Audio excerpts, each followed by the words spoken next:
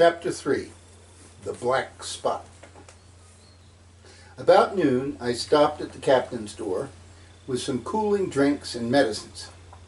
He was lying very much as we had left him, only a little higher, and he seemed both weak and excited.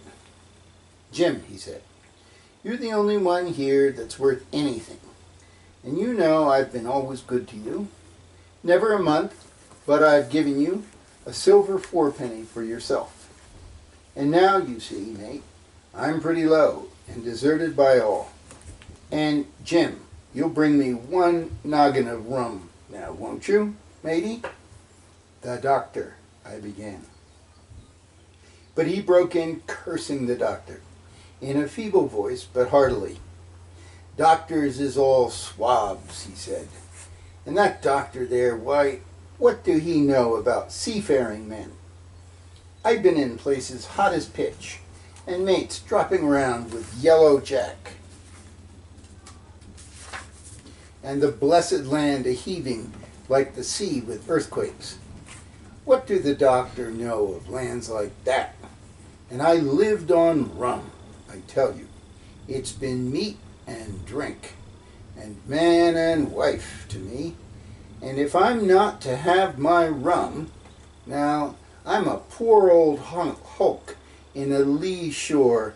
My blood'll be on you, Jim, and that doctor swab." And he ran on again for a while with curses. "Look, Jim, how my fingers fidges," he continued in the pleading tone. "I can't keep 'em still, not I. I haven't had a drop this blessed day. That doctor's a fool, I tell you. If I don't have a drain of rum, Jim, I'll have the horrors. I seen some on 'em already. I seen old Flint in the corner there, behind you, as plain as print. I seen him, and if I get the horrors, I'm a man that has lived rough and always came. Your doctor himself said one glass wouldn't hurt me. I'll give you a golden guinea for a noggin, Jim." He was growing more and more excited, and this alarmed me from my father, who was very low that day and needed quiet. Besides, I was reassured by the doctor's words, how often quoted to me, and rather offended by the offer of a bribe.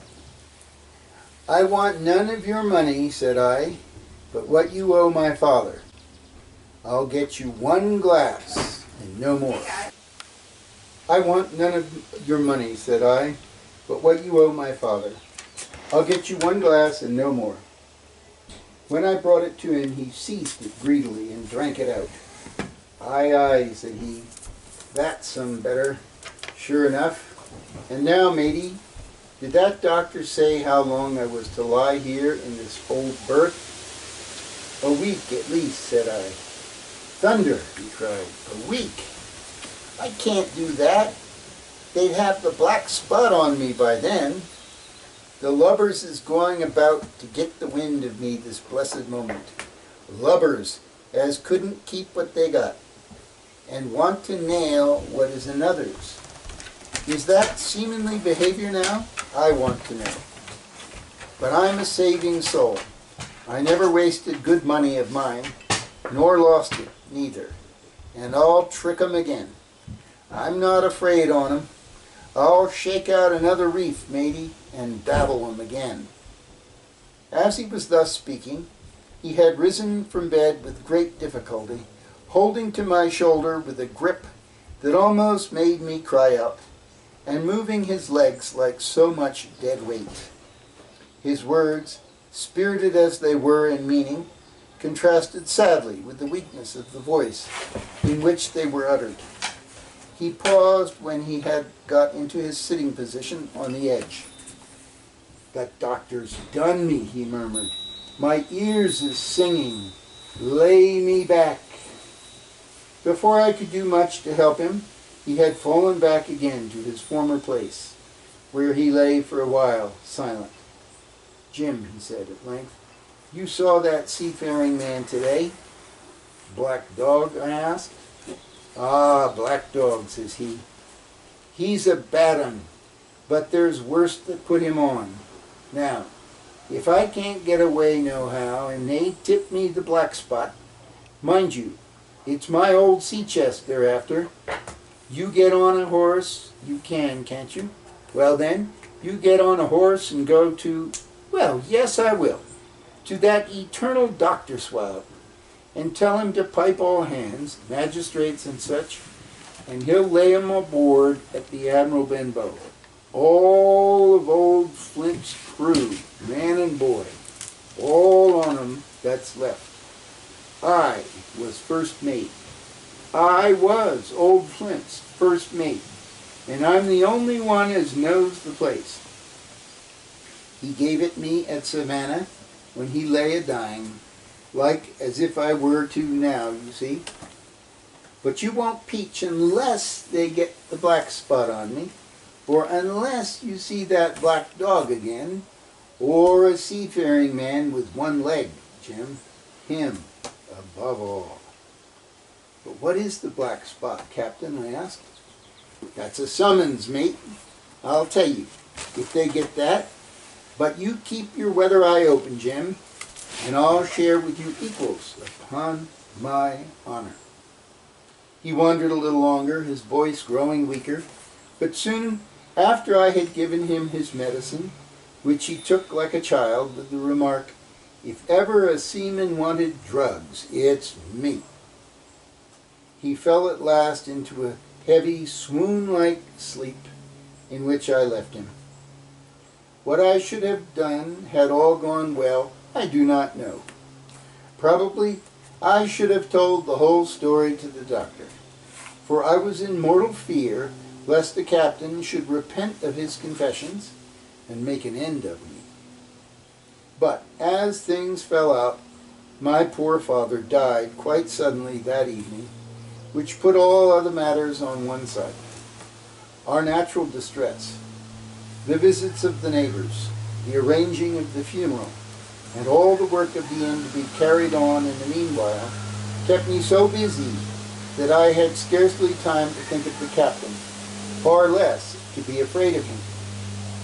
He got downstairs next morning, to be sure, and had his meals as usual, though he ate little, and had more, I am afraid, than his usual supply of rum, for he helped himself out of the bar, scowling and blowing through his nose, and no one dared to cross him. On the night before the funeral, he was as drunk as ever, and it was shocking in that house of mourning to hear him singing away at his old ugly sea song. But weak as he was, we were all in the fear of death for him, and the doctor was suddenly taken up with the case many miles away, and was never near the house after my father's death. I have said the captain was weak, and indeed, he seemed rather to grow weaker than regain his strength. He clambered up and down stairs, and went from the parlor to the bar and back again, and sometimes put his nose out of doors to smell the sea, holding on to the walls as he went for support, and breathing hard and fast, like a man on a steep mountain. He never particularly addressed me, and it is my belief he had as good as forgotten his confidences. But his temper was more flighty, and allowing for his bodily weakness, more violent than ever. He had an alarming way now, when he was drunk, of drawing his cutlass and laying it bare before him on the table. But with all that, he minded people less, and seemed shut up in his own thoughts and rather wandering. Once, for instance, to our extreme wonder, he piped up to a different air, a kind of country love song that he must have learned in his youth, before he had begun to follow the sea. So things passed until the day after the funeral, and about 3 o'clock of a bitter, foggy, frosty afternoon, I was standing at the door for a moment, full of sad thoughts about my father, when I saw someone drawing slowly near along the road.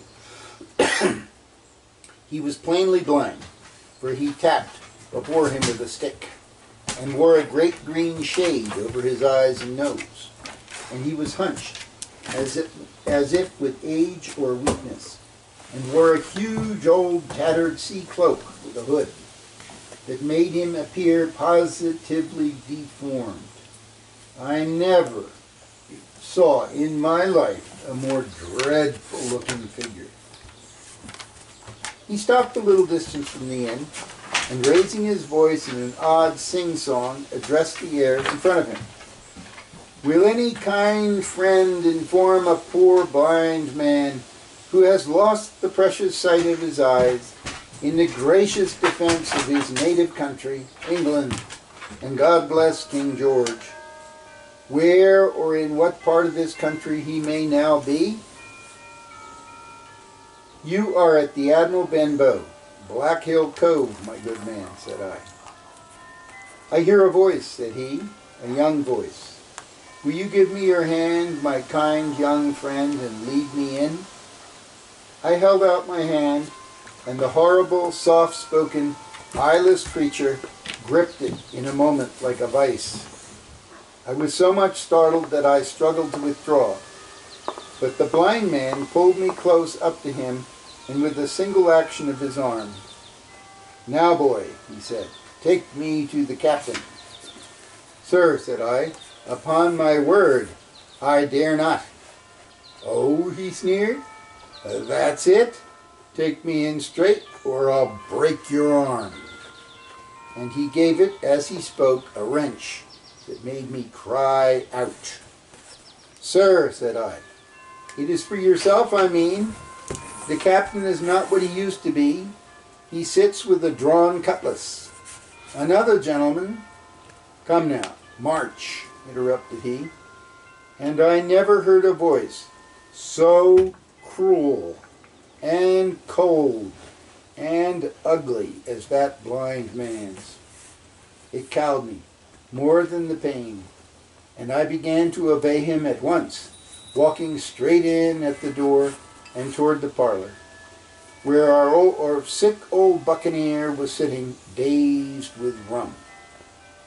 The blind man clung close to me, holding me in one iron fist and leaning almost more of his weight on me than I could carry. Lead me straight up to him, and when I'm in view, cry out, here's a friend of you, Bill. If you don't, I'll do this. And with that, he gave me a twitch that I thought would have made me faint. Between this and that, I was so utterly terrified of the blind beggar that I forgot my terror of the captain, and as I opened the parlor door, cried out the words he had ordered in a trembling voice. The poor captain raised his eyes, and in one look the rum went out of him, and left him staring sober. The expression of his face was not so much of terror as of mortal sickness. He made a movement to rise, but I do not believe he had enough force left in his body. Now, Bill, sit where you are, said the beggar. If I can't see, I can hear a finger stirring. Business is business. Hold out your left hand. Boy, take his left hand by the wrist and bring it near to my right. We both obeyed him to the letter, and I saw him pass something from the hollow of the hand that held his stick into the palm of the captain's, which closed upon it instantly. And now that's done, said the blind man. And at the words he suddenly left hold of me, and with incredible accuracy and nimbleness skipped out of the parlor and into the road, where, as I still stood motionless, I could hear his stick go tap, tap, tapping into the distance. It was some time before either I or the captain seemed to gather our senses, but at length, and about at the same moment, I released his wrist, which I was still holding, and he drew in his hand and looked sharply into the palm. "10 o'clock," he cried. "6 hours. We'll do them yet." And he sprang to his feet. Even as he did so, he reeled, put his hand to his throat, stood sway for a moment, and then, with peculiar sound, fell from his whole height, face foremost, to the floor. I ran to him at once, calling to my mother.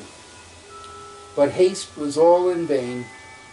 The captain had been struck dead by thundering apoplexy. It is a curious thing to understand, for I had certainly never liked the man, though of late I had begun to pity him.